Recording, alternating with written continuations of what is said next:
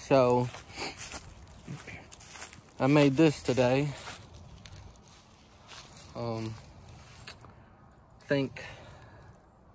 I forgot how much it cost.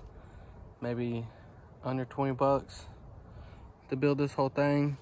I have a staple gun, completely forgot to bring it. And I just use these little screws or nails just for today. Yeah, it does come out. I've seen, you know, if you watch other videos and stuff, you'll see that people make similar target stands. And I still got my metal one over there, but I might make one just for that, so it's not hanging off a tree. Another reason why I made this one. It is very kind of windy today, so it's been ripping my target off, but it's doable for today until I bring my staple.